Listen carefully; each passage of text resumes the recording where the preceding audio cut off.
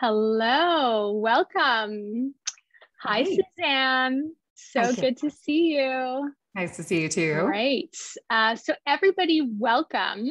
It's most probably now I think it's our 15th episode of Disco Creator Sessions.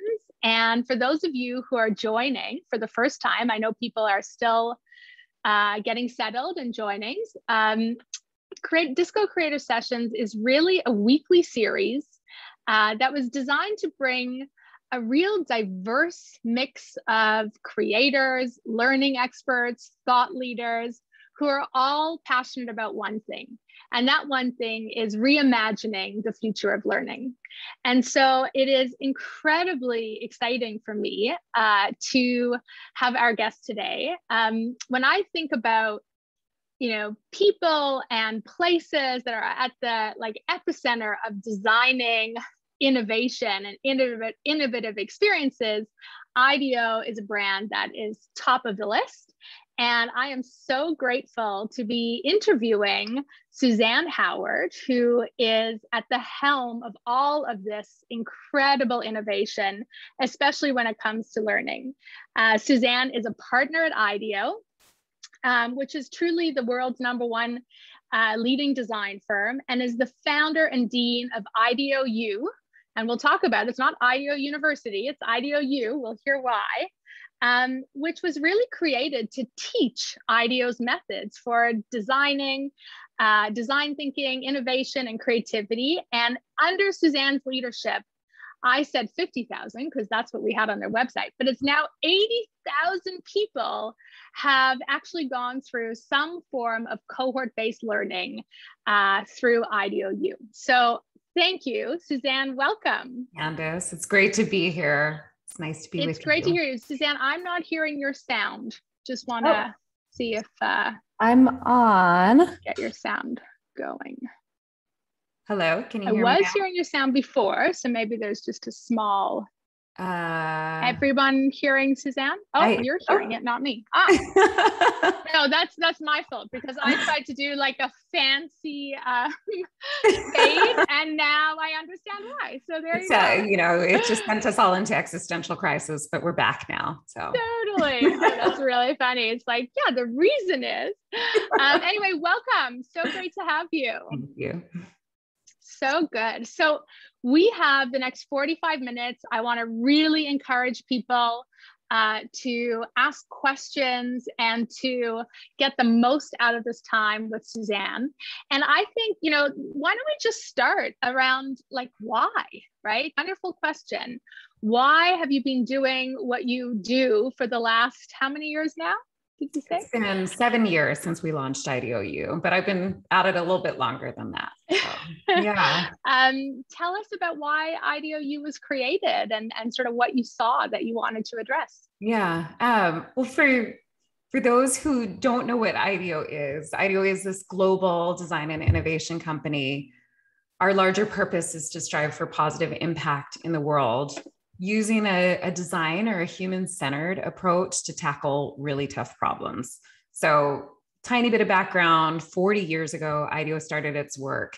It was dominantly around products and technology because we were started in the heart of Silicon Valley. So we designed technologies everybody knows today, like the first Apple mouse and the first clamshell laptop. But over those 4 decades, the community at IDEO really wanted to push forward to tackle more and more systemic and organizational and bigger challenges. So working in healthcare, working in education, working in food and food systems in the public sector. And so I came in about 20 years ago. And one of the things that I was really passionate about was not just creating innovations in the world, like things and objects and products and services, but helping there to be more innovators. So more people who get and know this approach. And that was well-timed because at that time, a lot of people were wanting to learn more about innovative approaches. We teach a design thinking approach, human-centered approaches, but there are many more approaches to innovation. And so we were teaching a lot. It's in our DNA at IDEO. A lot of us taught in universities on the side and did lectures and ran workshops. But for me, looking at this world and seeing what was happening with digital learning experiences, I knew there could be something better, both more scalable and accessible, but also just a better learning experience where more people could get what they needed and learn it in a better way than just a workshop or a boot camp. So I pitched IDEO leadership to create what became IDEO U, our digital learning platform where anyone, anywhere, wherever they are in the world can learn these kinds of approaches. And so the last 7 years have been about figuring out the right way to bring that to life so that we can not just broadcast a bunch of videos at people, but truly create transformative learning experiences. And so it's just been a constant journey of iteration along the way. I love it. It's so meta, right? Because I think so many people on this call, right, are interested in designing learning experiences. So to have, the world's best design firm and their, university, it's just so interesting to sort of say like, well, can you peel back the curtain and open the inside look at how you actually think about designing learning experiences? And we're going to go there in 2 minutes. I think what I loved about the way in which you framed learning, and you use the words that are very, very dear to our hearts at Disco, which is it's about transformational learning experiences. And you have a pedagogy or a set of principles that you ensure all your learning experiences have. And maybe I thought, can we start there? Can you explain why you chose what you chose and what that means? For the pedagogy. Yeah. Yeah. So when we started creating online learning experiences, a lot of the approach is we study people, understand what they need, and then make things and just start testing and getting feedback. And so one of the critical things that we knew about the approach to innovation is that if you just watch a video, it looks really easy and everybody thinks, oh yeah, no problem, I got that. But when you learn by doing, that's when you really feel the hard. And it's about embodying that learning. It has to be a visceral experience. You have to do things in an applied way. And it's very subtle. They're very soft skills. And so we needed a pedagogy that would help people to learn by doing. So the way we think about our pedagogy, it's very simple. We just say it's cycles of see, try, share, and reflect. And the real magic happens in try and share. That's where we're incredibly thoughtful about what it is. And we practice what we preach. We prototype and test constantly. And so some of the things that we do in try and share, just to illustrate, first of all, there's a community inside of all of our courses. And I know you're passionate about cohort-based experiences too. They can be large or small, but in ours, we usually have a couple hundred people inside of the course at once. Then we also add in another ingredient, which is IDEO's human-centered. So we needed the right amount of human touch. So we have team members and alumni coaches who are real humans on the platform facilitating the dialogue amongst that cohort of learners. And then we use that try and share, and we really think about the right ways to dial that up for the content and the community. So some examples are, we teach a storytelling course. There you have to practice storytelling. If you just watch somebody storytell, it looks great. Sure. When you do it and you feel it and you mess up a little bit and your audience gives you feedback that it's not working, that's when you know something's wrong. So our teaching team facilitates story slams where people come and they prototype and test their 5-minute monologue. And then they get feedback from the community. We also have in courses where we're highlighting the behavior of learning from failure. We have fail fests where people come and talk about some of their toughest failures during that week or the last few weeks. And we look for those moments where people go offline and then they want to bring it back online and they create these beautiful learning moments in community together. So that's a lot of what we're thinking through as we're creating these experiences.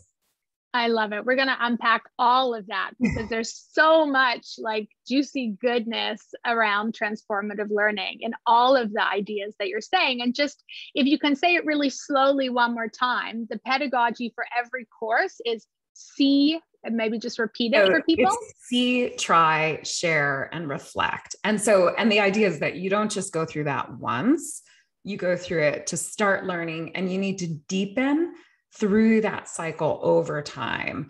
So it's a practitioner's approach. So you're constantly learning by doing, by moving from see to try to share and reflect again and again and again.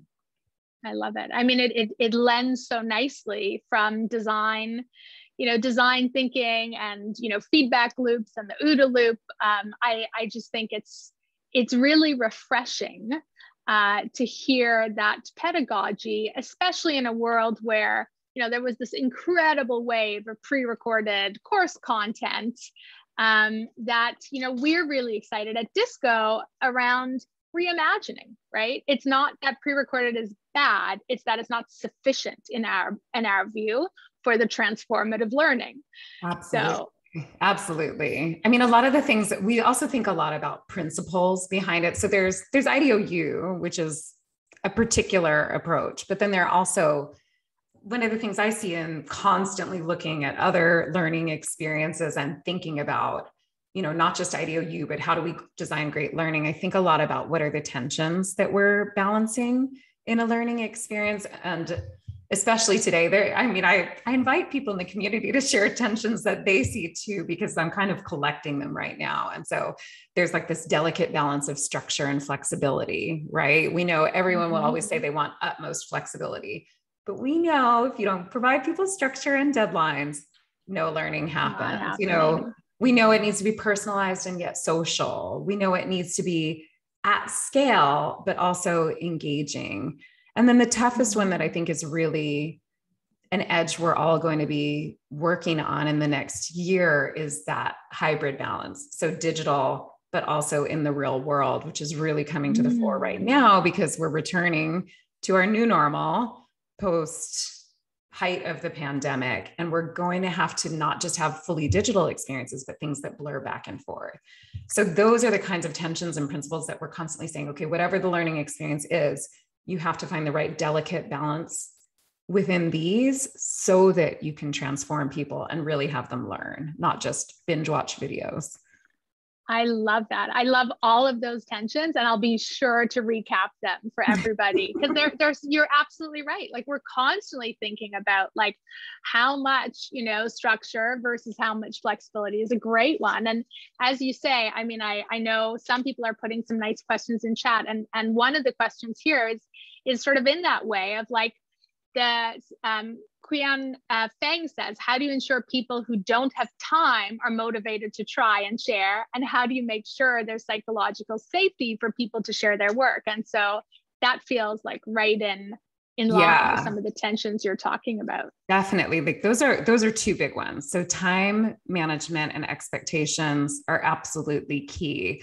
I think you need to set the expectations for what kind of time needs to be involved. That was something that wasn't obvious to me in starting to design these learning experiences. We do a lot of work in the syllabus, in the mapping of the learning experience to help people get prepared for what they're getting into. Because it's unfair to have somebody join something and then all of a sudden they find out, oh my God, I need 5 hours, and they don't have it at the drop of a hat. Right. So we manage a lot of expectations inside of IDEO U. We tell people you will need 4 hours a week approximately to do this work. And many people spend more than that. And we're straight up front about it because otherwise it's not a great learning experience. If there are things where you want to design something where people don't have to spend a lot of time, those experiences can be designed. I'm fascinated with a lot of the things that are being designed for frontline workers, where it is true micro learning and it's really there in the moment that they need it. That's a different kind of experience with different kinds of means. And then I love the question about psychological safety. That is a huge one. And we spend, I'll share some of the things that we're doing. We have entire courses. We went on cultivating creative collaboration that is deep on teaching about setting the conditions for psychological safety. But in the design of the learning, we know if people don't feel safe, they're not going to share. If they don't see a community that feels like a community they can be with and learn with, they're not going to share their learning.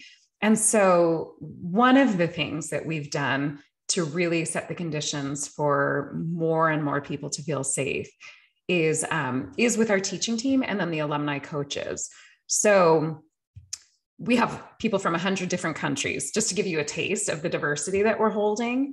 In our teaching team, we can hold greater diversity. So in the recorded video-based instruction, sure, there are 1 to max 3 instructors.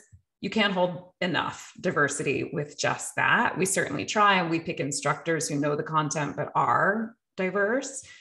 Then in the teaching team and the alumni coaches, we can hold many more industries, ethnicities, genders, roles and expertises around the world. So in our teaching team right now, we've got 63 people around the world, and they're representing 20 different nations.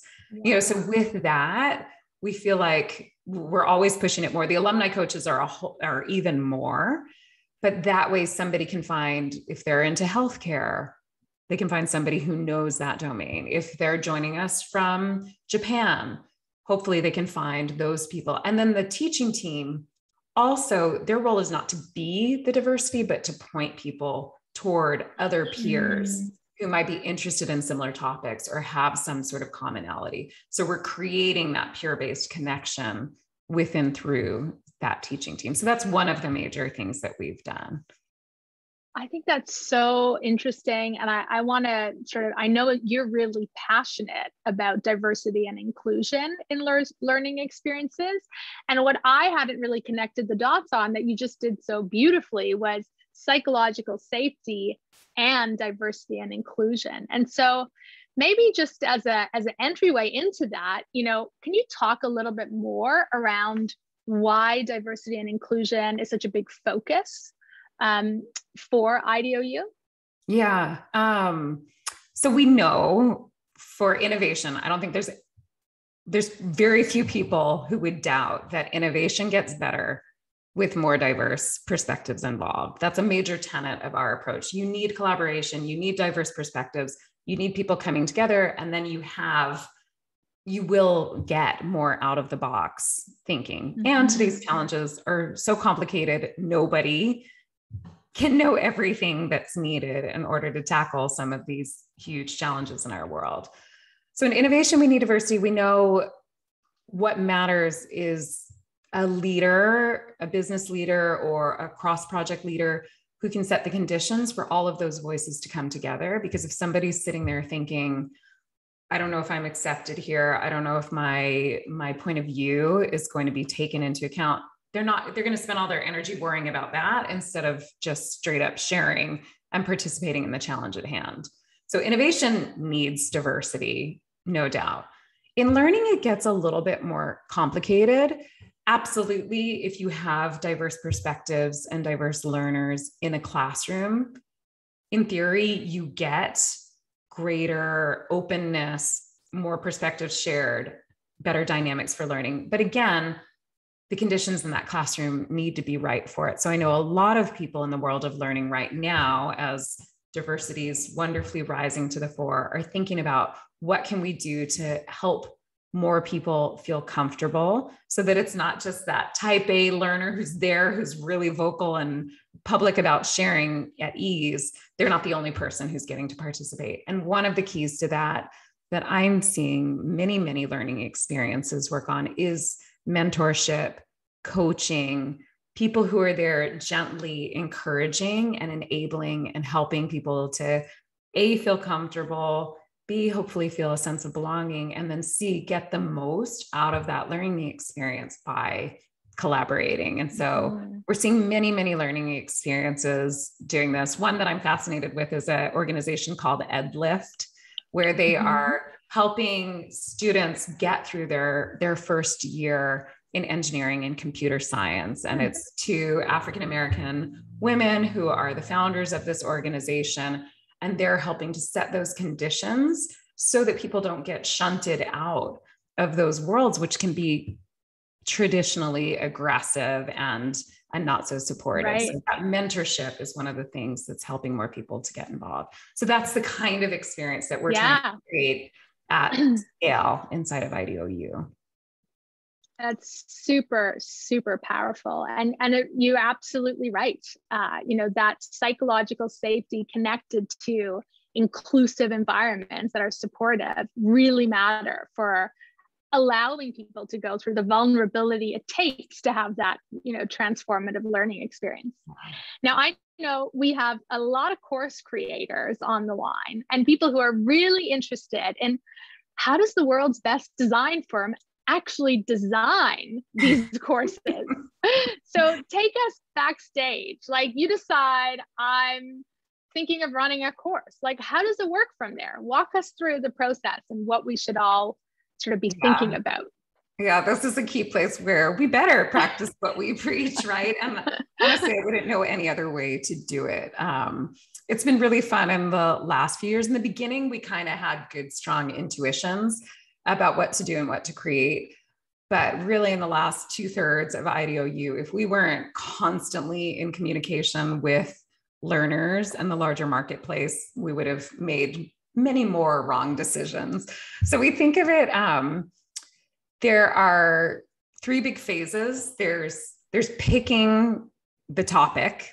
What is the content we're going to create? There's creating it.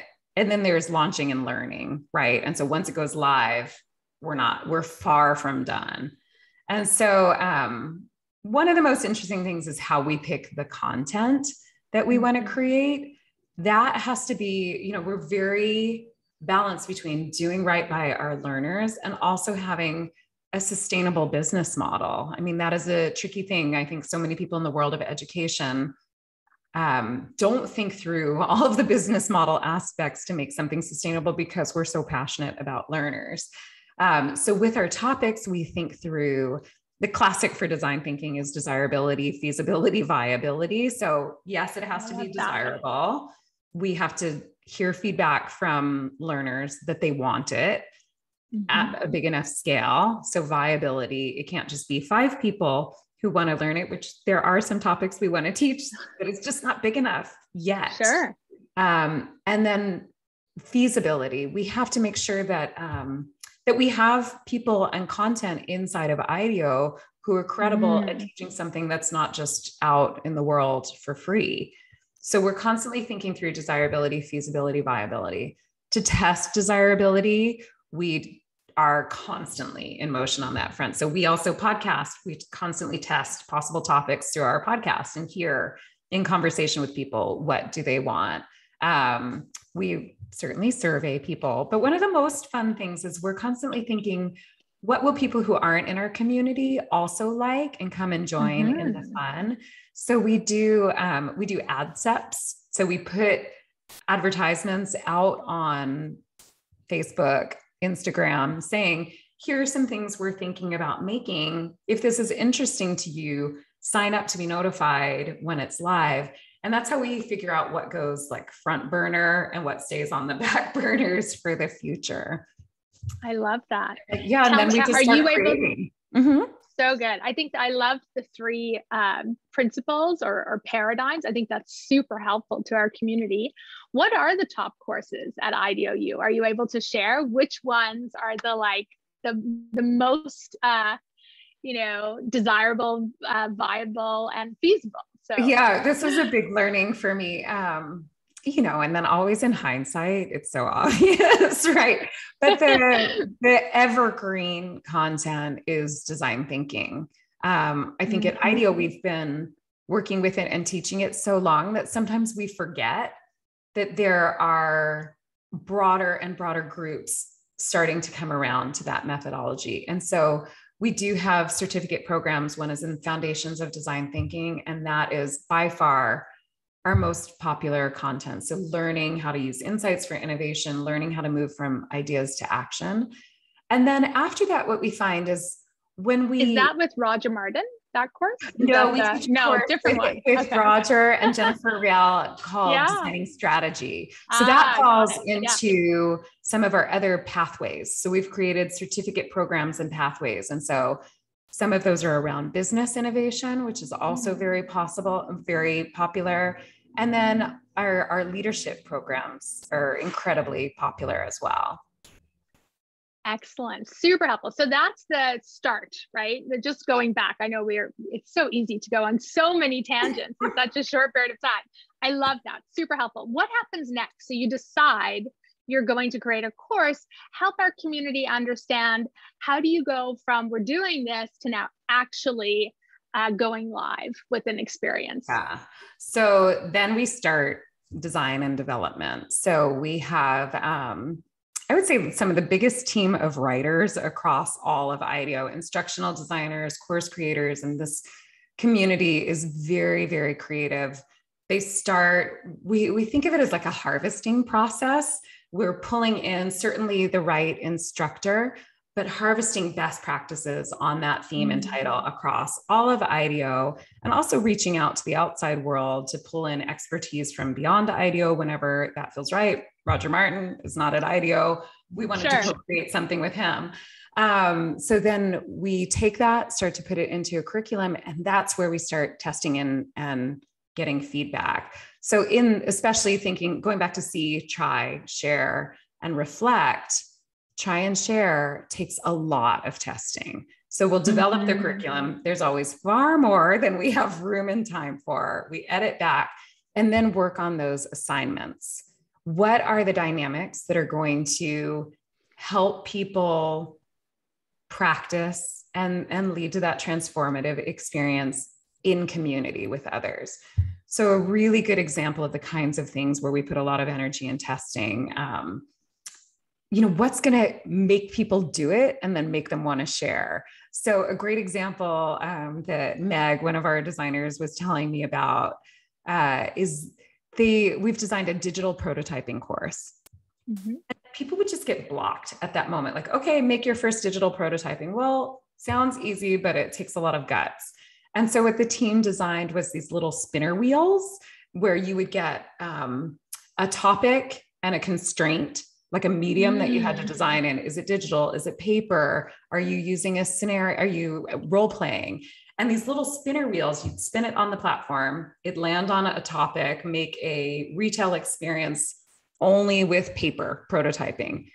And then that dynamic was so playful that people could dive right in, and it got them over the hurdle. And then, since they weren't totally invested in it, they were also really happy to share because it had this sense of humor and lightness to it. And so those are the things where we really spend a lot of time creating and getting feedback.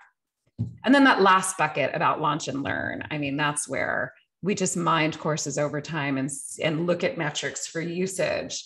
Are people getting blocked at a certain point? Is there not enough information about this? A good example there is when we see a place in the course where people are having trouble getting started, we've just started putting up a lot of examples that we have permissions for of other learners' work. And we know that from learning science, when people see other people's work, it just helps to get them over that hurdle to trying and then sharing with each other. So helpful. I mean, we could spend 2 hours just on this. But I think, one of the things that you're really bringing up is making sure that people are comfortable participating, right? And so I'd love to, just for the course creators in the room, like, how do you train the trainers? How do you think about sort of all the people that are involved in actually running the experience versus just the content of the experience? Yeah.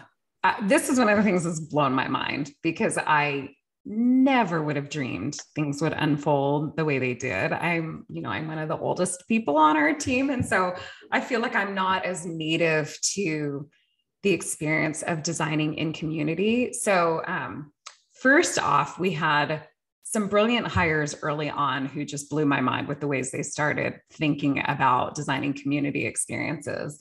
M. Havens and Olivia Vagelos came in and they just started they're the ones who really pushed it and said, we're not going to hire people and have everybody on staff at IDEO full time. We're going to hire these teaching team leads. We're going to figure out how to connect with them at scale. And now Jordan Henningman is leading our community, is taking it to even the next level. So some of the things that I've learned through that community design expertise, we do put out and hire the right people. Many of them have gone through our curriculum. All of them have taken something before they come in to teach. And then they also have their own practice in the outside world. So they're bringing even more to this than just IDEO's lens. They're bringing their own expertise. Then there is an onboarding process, and there are amazing numbers of digital tools because this community is all over the world at the same time. I'm impressed with like if we can make it accessible to the public one day, like the library of resources that are behind the scenes. So there is training and onboarding, and there are rubrics and tips and tricks and best practices that are constantly collected and aggregated across the teaching team to keep making them better. And then there are ways that they can gather and continually learn from each other. So certainly Slack is heavily used so that there's always a place somebody can go and say, oh my God, I have somebody who needs feedback on this and I'm not quite sure what to say. So they're always there for each other. And then they gather regularly as well so that they can share feedback, best practices with each other. So that community, I mean, for me is it follows the principles of the future of work, that we're just going to have more of these blurry boundaries where people are inside and outside of organizations all at the same time. And I think our teaching team is really an amazing representation of the way work and teaching will happen long-term. I'm so glad you're bringing this up, because I think what happens for a lot of course creators, ourselves included, is you think you have to do everything yourself, right? And so you and I had this really good discussion about like, this takes a village, right? Just like most things. And I think it's really great to be surfacing that like not everybody's hired by IDEO full time, right? There's a blending of community and new models of work that make this viable in many ways. On that note, I would love to, I mean, there's so many different directions I want to go, but maybe just before we go to some of these questions, because they're such great questions, just your thoughts on the future of learning. Like, you've been at the helm of a very innovative learning format, cohort-based learning, for a while now. Where do you see the future of IDEO U and the future of learning really headed in the next few years? Yeah, so many things. I think one of the things that we think about for IDEO U that we're looking at, because of who we're designing for. So we are designing for professionals who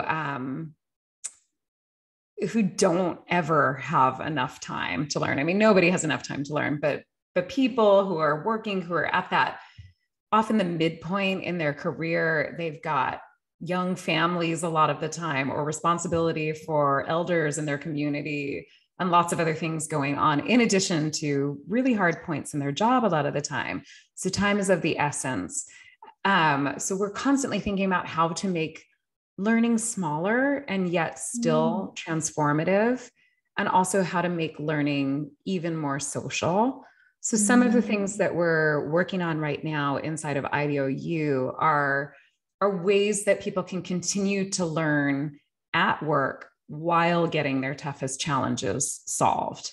So it's less, I think we broke some of the bounds of the traditional course model, and now we're trying to break the bounds of working with the notion of sprints and sprint-based, but still learning experiences where you're upskilling while simultaneously getting things done that you need to get done as well. Because that was one of the biggest boundaries we found, was just the opportunity cost of taking people out of work was a reason that work wasn't finding time to educate people in the ways they needed to. So that we've talked a lot as like the holy grail, is getting your work done and learning simultaneously. Other things that my eye is on for the future of learning, I think a lot about degrees of personalization. How can we design things that really very much keep learners at the center and meet them where they need to be met at certain times. So I think we've had the model of Khan Academy for a very long time, but how is that going to come to the fore? I think mostly about adult learning and professional development or higher ed. And then I think about a third bucket my eye is heavily on is about incentives and outcomes needed in learning experiences. I'm fascinated with competency-based learning, the things that Western Governors University is doing, and many others are at the forefront of. They're not things that we needed for our learners in IDEO U because of the outcomes that they needed. But I think, for learning to be more accessible, more readily available to more people who are now, they used to be called the non-traditional learners. Now they're the new majority, right? Single moms, people working and getting their degrees at the same time. We need competency-based learning where people get credit for what they know, for what they've learned in another institution, and they can pile that on and get to their degrees faster so that they can have a better life. So those are some of the things that I think about for the future. So good. So many great themes in there to unpack. And, one of the things I know you do at IDEO is you actually offer certificates around learning. Speaking of sort of like outcome-based learning, I'm curious around what you've learned from that experience around, how do you deliver outcomes? Obviously more broadly, like the competency is a different model, I think, from what IDEO U is doing, but how do you think about the importance of, the certificate or, and these new certificates, because it's not a traditional institution.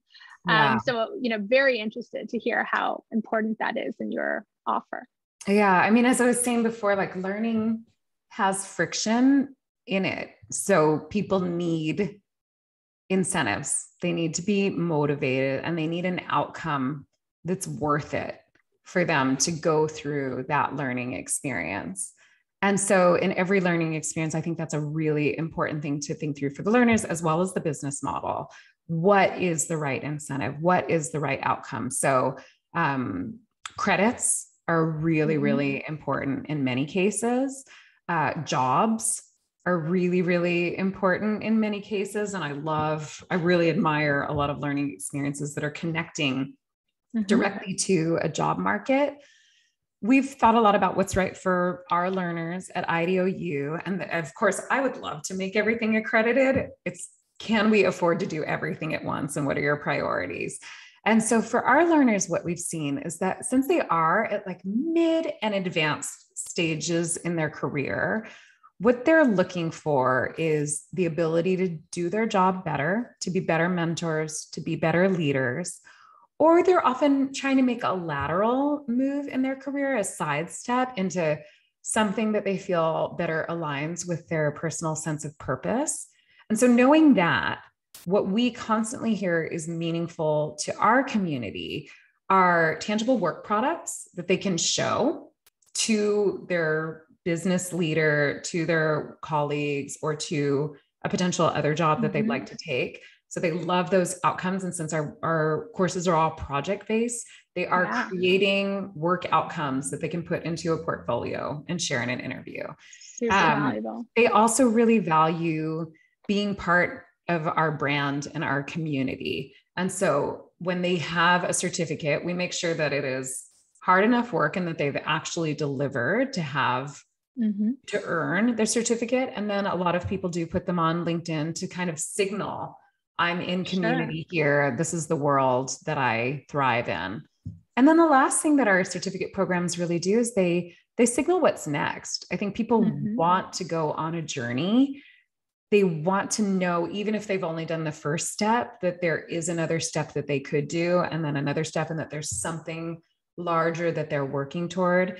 And so our certificate programs have really offered that to people to say, this is one pathway you can go down that will lead you to better leadership techniques, or this is another pathway you can go down to become a master presenter or storyteller. So it's all about like So what's right, incentives and outcomes for your people.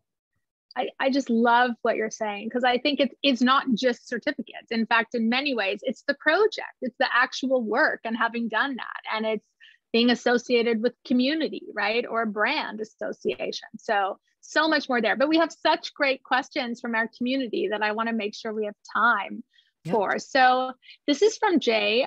Jay asks, he or she is really curious about what parts of the model enables it to scale to 100+ countries while maintaining the closeness of the community. What a great question. Yeah.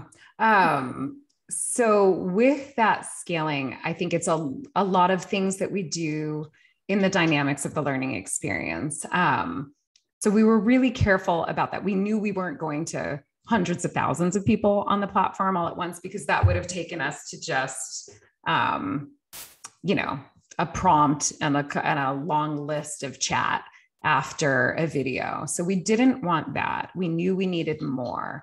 So one of the partnerships that we have with IDEO U is that we work closely with NovoEd, and we chose them because their platform is very community-based, and they have this gallery in their learning experience. And that assignment gallery with all of the layers of conversation on top of it is something that we've worked with heavily and hacked to make it really work well for our experience. So in our pedagogy, when people share their work, they can choose to make it private. And so we do have some teams from companies that hold their sessions privately, but by far the vast majority of people share their work to the larger community. And that dynamic allows us to have just enough intimacy and sharing while scaling this all over the globe at once. And there are many more things, but maybe that's just a clue. No, I think it's so great, because it is such a big part of what we're designing at Disco, is the ability to be able to share and get feedback from community. And so it's actually really great to hear sort of your experience with how important that is. Yeah. One of the next questions is curious to hear more about the balance between guided learning and independent learning. How do you think about program design and does it, if at all, to include self-learning? And maybe you have, I know you have different kinds of courses, so maybe you can kind of talk definitely. To that. We, so one of the trickiest things to create in IDEO U was that dynamic that people could go heads down, that they would leave the platform and then they would come back. I think that's always one of the trickiest things in a learning experience, is getting people to then upload their stuff so that they stay in community. And yet I think almost everyone needs to go heads down at some point, right? And some people need that more than others, right? So we think a lot about introverts in the learning experience, what are the dynamics that they're willing to play by, rather than everybody being an extroverted learning experience all the time. So, so we do, inside of our community-based learning experiences, we always have moments where you go heads down. That can be micro or macro. It can be like literally going off platform, doing something, thinking about it, and then putting that back into the platform. So that's very present. We also do have 5 on-demand courses that we've created that are accessible anytime, anywhere. The Power of Purpose is one of our courses there. And these tend to be things that are a little more self-reflective. And so we do have experiences where people can do it all on their own time frame. And we certainly have people who are very motivated and love those courses. I teach one of them called Unlocking Creativity. But we think, is that the right format for this particular content? Is it the kind of thing where people want more of like a library that they can go through at slightly more of their own pace? Or is it something that's better learning in community? And where we've had differentiation is in the community side. Yeah, I love that you're sharing that. And, the industry standard, or the, word on the street around completion rates, 97% of people don't complete self, learning experiences. I'm wondering if yours are different, or is that sort of a little it's bit much just a part of higher. the Yeah, much very higher for the community-based learning experiences. We have yeah. really high completion rates for our community experiences. It rocks up and down like around 70 and sometimes up to 80%. Depends on the course, depends on the run, all of those kinds of things, depends on the state of the world at the time. But we strive for very high completion rates. And it's definitely lower when it's something that people are all on their own. I'm so conscious of time. We're going to do like really speed fire because I do, if you're okay, Suzanne, we do want to address all of these amazing questions, and we'll try wrap up within the next 5 to 10 minutes. Well, we'll definitely wrap up in the next 5 to 10 minutes. So the next question, which is a great one, and you and I actually talked about this the other week, which is how do you keep your courses affordable for learners? Yeah. We think a lot about the economics. So before even creating IDEO U, I knew that the right business model that I was excited about is something that was for profit and social good all at the same time. I mean, that's just having been in the nonprofit world and loving the nonprofit world. I was just fascinated with how can we do this through a for-profit business and still have something that's really, really positive. And so for IDEO, we are one of the most accessible and affordable places that people can access and participate with IDEO. There are things that are free. And so we knew that we needed to charge for our courses, but we wanted to make sure that the price point was realistic and reasonable, while at the same time, we're not a SaaS platform. We have real humans inside of our courses, so they don't just run on bots. And we know that the right content for us has to be high production. It's not just a slide-based demo. So we think through a bunch of different buckets when we're making our courses. We think through budgets for development and knowing that we have to create at a certain level, and we need all of that iterating around try and share. We think through delivery. So the teaching team that Jordan runs and customer support and all of our team that's there, making sure that everything hums.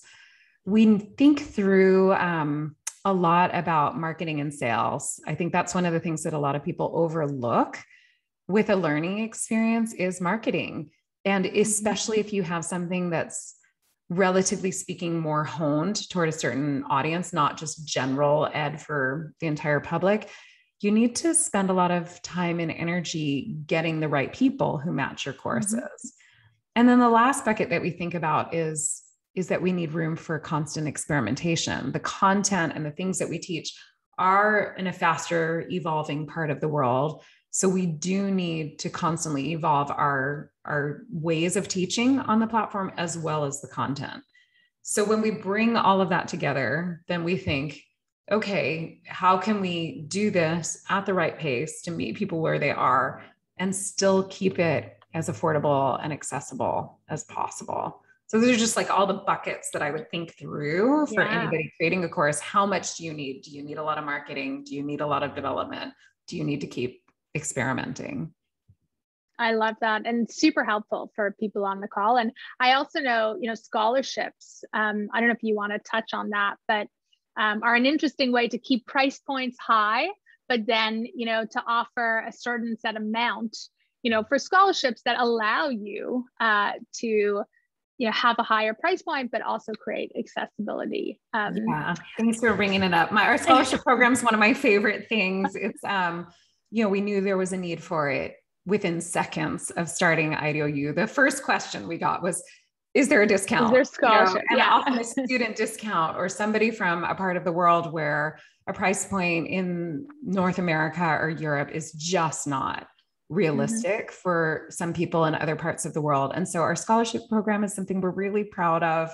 It's something we also still want to keep pushing the boundaries on and push it even further. So we do have ways on our website that you can apply for a scholarship. We're constantly giving scholarships away. We've given away over 950 scholarships.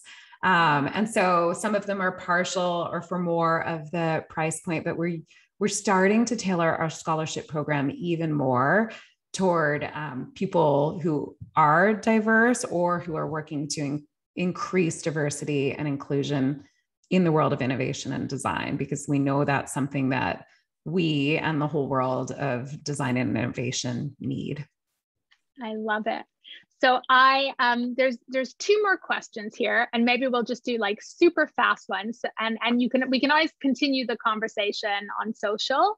But Zoya asked, when designing courses on soft skills, for example, critical thinking, what are some ways to get buy-in from learners and make them feel open to learning new things without insinuating that they are not good critical thinkers? Great question. I mean, everything we teach is soft skills. And so I always think that's kind of demeaning to call them soft skills, but that's because I'm an anthropologist and I feel like this stuff is so valuable in the world. So we call them the power skills. So when we're teaching these kinds of like less rigid, less defined things, one of the things we talk about is that everybody has these in them, that it's not teaching them, it's unlocking some of the things that they know to some degree, or a lot of the people who come to us, they've been practicing these things. They're just not confident enough to do them writ large or to teach them to others. So that notion of unlocking rather than teaching is critical. Language is so powerful, right? From soft to power and from lack to lock, unlocking. I love that. Great insights. And lastly, is one of your goals or metrics to keep your learners on your platform as much as possible? Curious to hear more about the gist of the platform and the main metrics you track. Yeah. So definitely with all things learning, you're thinking about relationships and metrics that we're pushing people toward over time. So the earlier metrics that we track, so we certainly track engagement, many different engagement metrics to make sure that people are moving through the learning experience and they're not just passively observing, that they are participating, uploading, doing their assignments. That's the only way they can earn the certificate. You can't just click and earn it. So we look at engagement, we look at completion, and then we do look at retention and the referral, like any other digital business. With learning though, and with IDEO U, we're very thoughtful about, people are not going to take, it's rare that we have somebody take every course at IDEO U. Right. And we don't have the library of LinkedIn. We have like 15 courses. So it's within reason. We certainly want people to be more engaged with the learning experience. I think the next learning experiences we're creating will take it to the next level. So it won't just be like, take another course, take another course, take another course. And then our deepest engagement comes from people who essentially graduate to become part of our alumni coach and teaching community. So there are opportunities for people to deepen engagement and continue their learning while they're also getting work done, which is a powerful theme for us. Amazing. So I'm going to wrap it up there because I know people likely have 1 o'clock. And Suzanne, your insights have been just incredibly valuable to our community. I could keep talking to you for hours, and hopefully you'll come back to our sessions in the future. And just to say, what an inspiration. You've really built something and sort of been a pioneer in cohort-based learning. And at Disco, this is something we're super passionate about. We're building a platform for any creator who is interested in really creating community-based learning to learn from people like you and leverage so much of this pedagogy and ideology into a world where more creators are able to do this kind of transformative learning work. So much appreciation for you joining us. And for those of you who enjoyed this, next week, we actually have a phenomenal creator who's joining us. He's actually a creator on the Disco platform. And we didn't actually touch as much on this topic, which we'll dive into next week, which is virtual facilitation. Jan Keck has created a virtual facilitator training community of 200 plus virtual facilitators and runs courses on how to facilitate virtually, which we've all had to learn to do. So again, thanks so much, Suzanne. My pleasure. Thank you for having me here. It's just been an absolute delight, and have a great week, everyone. Really enjoyed having you. Bye. Thank you.